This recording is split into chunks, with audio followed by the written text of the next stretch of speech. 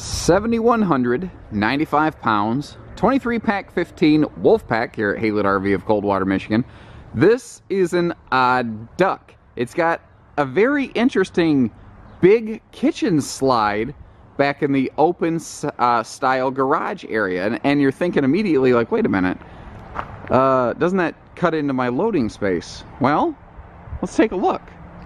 If we were watching an episode of Family Feud right now, Steve Harvey, you know, he could say, 100 people surveyed, answers are on the board. Question is, if I'm shopping for a toy hauler, and then, you know, what is the #1 question that people would ask? And you'd slap the buzzer and you'd ring in and you'd say, what can I fit into it, Steve? And he'd look at the board and go, bing, #1. #1 answer on the board of Family Feud is, what can I fit into this toy hauler? Well, the answer is quite a bit.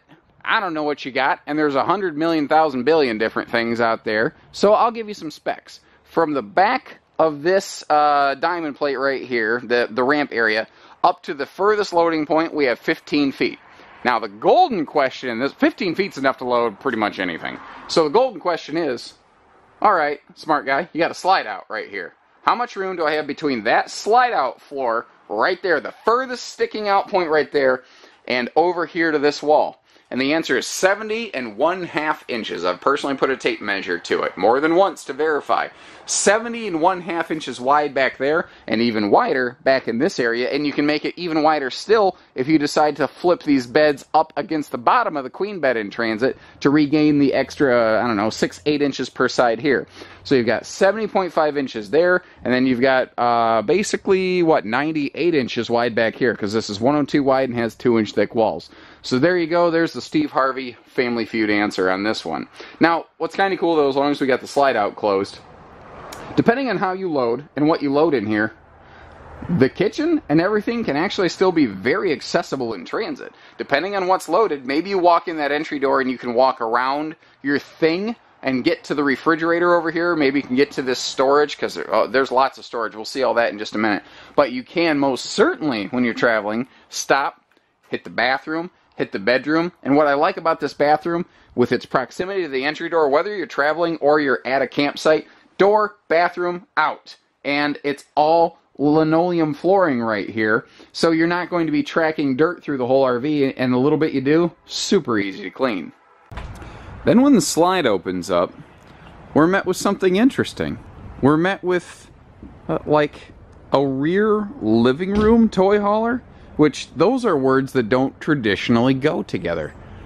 But it kind of works. I mean, you've got seating in the back, you know, like a rear dinette model, if you will, or rear lounge. We've got a couple recliners over here. Now, those are optional pieces of equipment, but we have found that in a nice big open model with a big window on the side right here, a lot of folks really enjoy these. Now, what's nice is they don't use the same big, bulky barrel chairs as you would find in, like, the heart of the, you know, towable RV industry. Instead, they've got these very lightweight, but frankly, guys, very comfortable Euro-style recliners. And this is one of those things where you look at them, and they're not much to look at, but when you sit down, you instantly go, ooh, ooh. I mean, it matters. Now, this is your little, you know, reclining end. That sort of kicks up right there. You've got all sorts of different, like, tension tighteners, so if you wanted to rock more or less, you can do that. It does swivel in place, which is nice, because that'll keep you from kind of, like, scuffing up your flooring or anything like that. So those are optional. What's nice, too, is they're lightweight. So if you really need to kind of move them around, you can very simply and easily.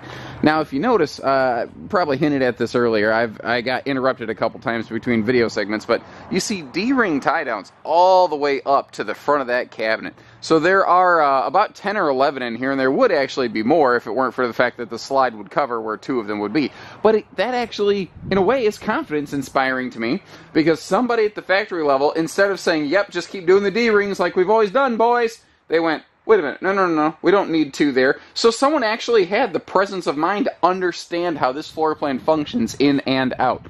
And as dumb as that sounds, guys, that's not always the case in this industry. So, real quick, let me back up. I'll like almost every toy hauler under the sun has these. Most folks are familiar with them, so I don't want to spend a lot of time on it.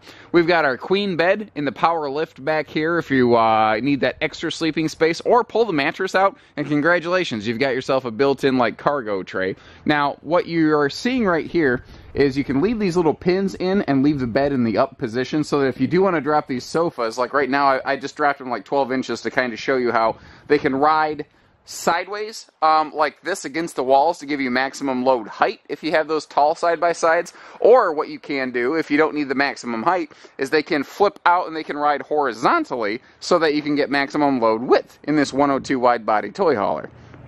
So you kind of get the best of both worlds here. Now, when it is down in the seating position, you do have your handy little, like, which side am I grabbing right there? There we go.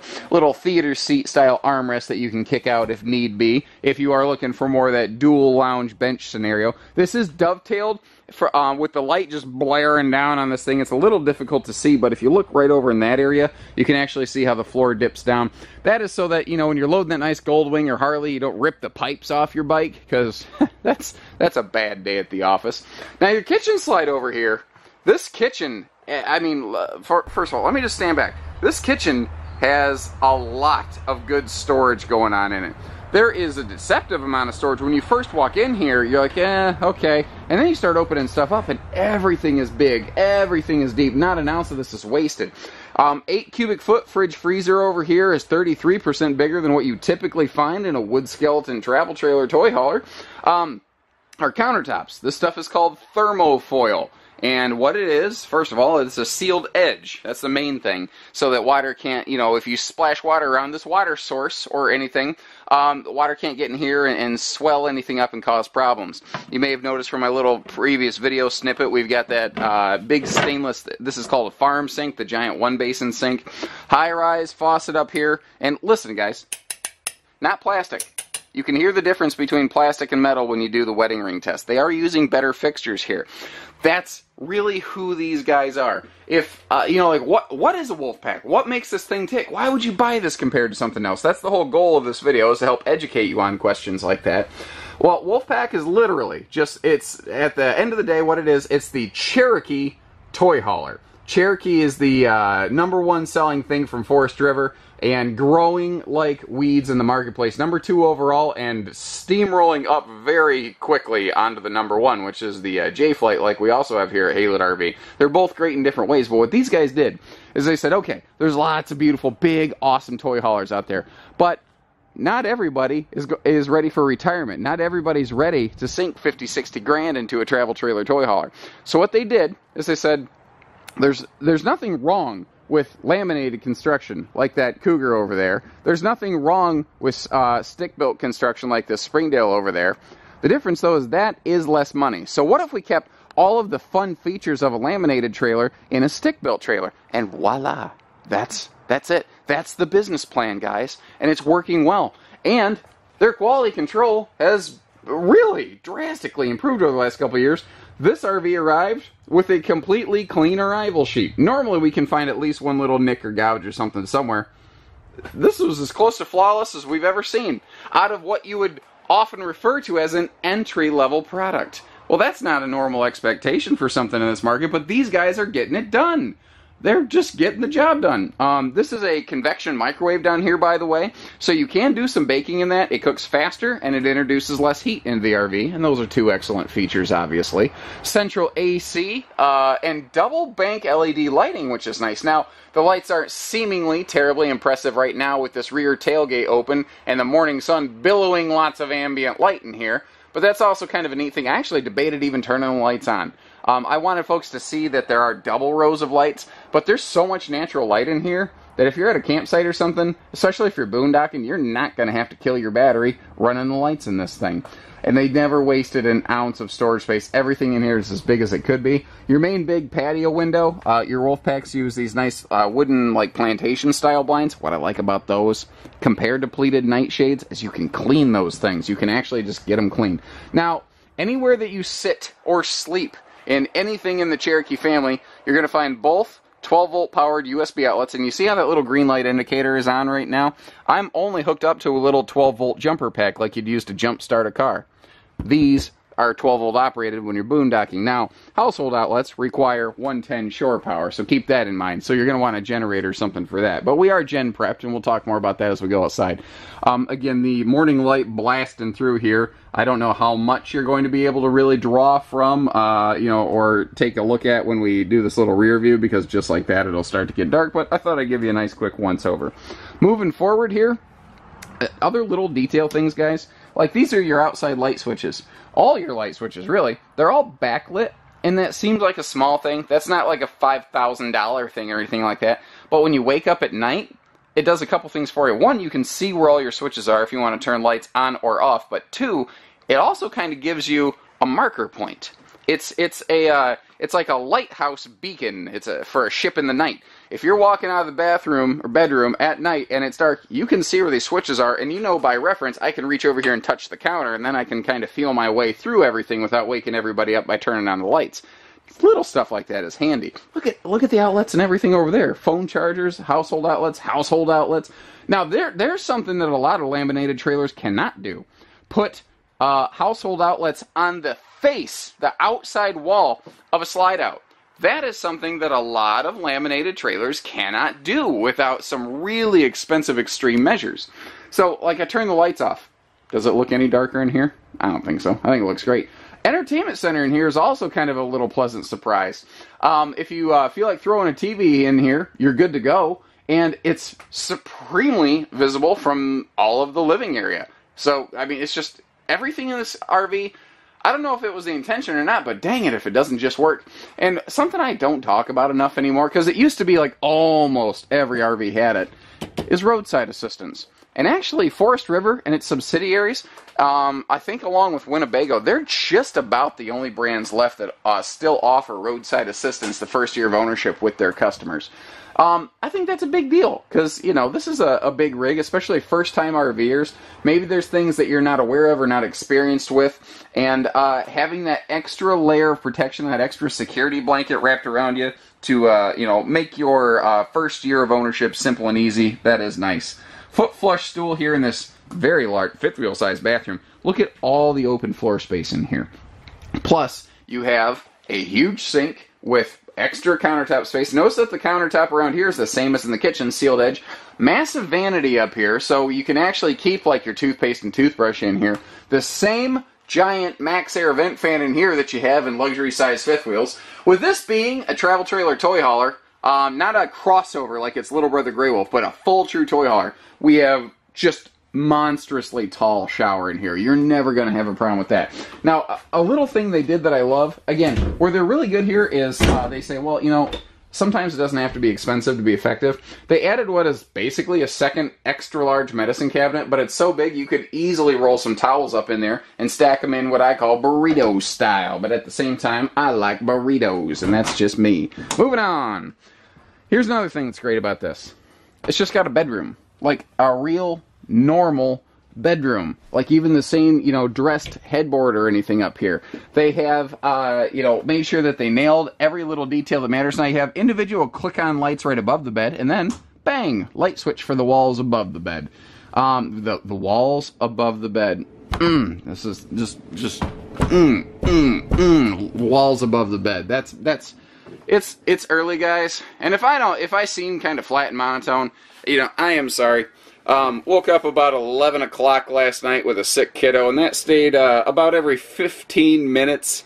You could set your watch by it if we're synchronizing watches until about 4 a.m. So if I'm a little off today, it's because I'm giving it all I got, Captain, you know, and this is all she's got. So anyway, we have a switch for the lights above the bed. There we go. Okay, I got it, finally. You get the point.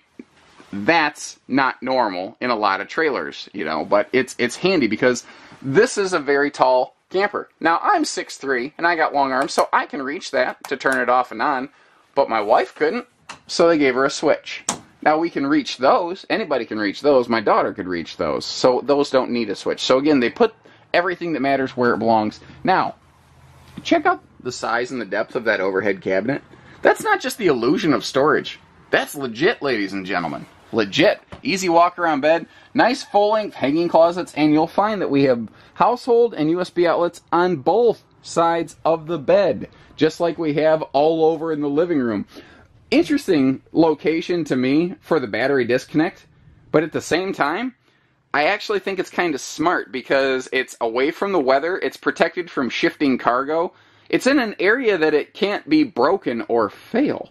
So, at the same time too, because you can walk in the door, and you can get right over here, you're never blocked off from it. You never have to like unload or open anything to get to it. So it's just very simple, and if you do feel like throwing a TV in the bedroom over here, bang, they got the perfect place and the hookups for it. There's something about the look of this thing too. It's simple, but industrial. Like it has a ruggedness, a quality about it. I can't exactly put my finger on, but it's appropriate. It feels right. And I don't know how else to say other than it just feels right. Now, just like on the inside, instead, what they did is, remember how we said they took all the money it cost to make a laminated RV, and they moved that money into everything you can see, feel, and touch, like these awesome MORryde adjustable stable steps right here. So the step above MORryde steps, people have been started adding these aftermarket to their campers. They're awesome. You've got the adjustable foot pegs here, so this thing can marry up with just about any campsite you can possibly imagine. And what's great is even without the jacks down, the camper does not rock and roll around. Now, I left the door open here because I forget to talk about this on a lot of Wolfpack models. It's kind of breezy right now. I don't know if the camera's picking that up, but you notice how the door's not doing anything. This is a basically an anti-wind slam door with a friction hinge. Now, what's kind of cool is you've got a couple little set screws in each of these hinges. If you want more or less friction for more or less ease of opening, you can do that. Another thing I often forget to talk about on these is right up front here, they always have, all Wolfpacks are going to have a little outside grill quick connect. And, I mean, it just makes, if you're going to be boondocking, you want to be cooking outside, you don't want to add all that extra heat and like humidity and stuff inside. It feeds right into the propane bottles that you already have built into the camper. You don't have to lug along extra propane bottles, I don't know, unless you feel like it. Now up front here, they've got a pretty good storage compartment. It actually does go under the bed, and it's actually extra tall in here because of the ability for this to have a generator added, that's what we're looking at over there. That's the heat shielding for the generator, so that, you know, it doesn't boil you to death at night, because obviously that would be something like from some creepy Michael Myers Halloween film we don't want to get involved in. This table right here can go anywhere. It can do anything you want. You can throw it between the twin little sofa benches and the power bed lift in the back. You can leave it outside on the patio deck if you want. And just like the countertops, this is thermofoil, so water's not going to deteriorate and rot this stuff out. These little coil hoses, these things are pretty cool. Now here's a great example. I talk about it all the time, but these guys actually include it. The attachment here, this little fitting, this little air hose style simple fitting, it doesn't look like much, but the advantage here, guys, is that it has a residential fitting on the end of it. So if you want to put any sort of little handy hose sprayer on it, you can. Little detail stuff like this, too, is easy to miss. LED tail and marker lights, because at a glance, you've got the same marker cap here that you have on anything else. But it's an LED bulb inside so that you have greater longevity, better visibility, all kinds of stuff. Now, also, right above that light fixture I just tapped on is your simple outside solar prep. So if you are boondocking and you want to keep those batteries kind of functioning so you do have that extra light at night, you're going to be good to go. Power tongue jack, you know, just does all the heavy lifting for you, because this thing is fairly heavy, especially once you got it loaded. Now, a big thing to talk about is this is 102 wide body. This is max width wide body to give you maximum living and loading space. So again, those big toys, even when that slide's closed, you're going to be good to go there. Gen prep. One of the things that you can add to these Wolfpacks, very rarely do we have someone in the Midwest anyway. I'm sure it does vary greatly by region. In the Southwest and the West, a lot of folks are like, yep, get that generator in there. And I get it, because here in the Midwest, a lot of folks park camp. In the Southwest, out west, in the desert areas, people tend to desert camp and you're boondocking. But it is all here. And there's different levels of gen prep, guys. They go pretty far with the heat shielding, with the wiring pre-run and everything. Generator prep doesn't actually always mean prep for a generator anymore, and I hate that. It drives me crazy. There's a couple really impressive facets right here that are very easy to miss that I want to hit on. So you have two different outside sprayer things. We already looked at that little coil sprayer hose. This is a cold water only spray port if you're just going to clean some fish or if you're going to hose down your toys or something like that. But this is a hot cold outside utility shower if you need to hose down people. If they're filthy from, like, you go mudding or something like that and you need to get yourself cleaned off before you go jumping in the RV, well, you can do that here. Also, black tank flush right here, and over in this area, separate cable and satellite hookups. That is not something a lot of RVs do. And again, we're finding really cool, smart features here on what would traditionally be referred to as an entry-level product, quote unquote. Now, outside storage being a somewhat limited premium, they don't want you to get, you know, sick and listeria, diphtheria, and every other theria out there. So they give you a nice little sewer hose caddy back here, away from anything else in the camper, from any other storage. That way, your sewer stuff isn't mingling around with your, you know, freshwater stuff or your camping chair stuff or any other stuff. They don't want that stuff mixing with other stuff. George Carlin would be happy about this bit. He did a lot of bits about stuff, but I digress.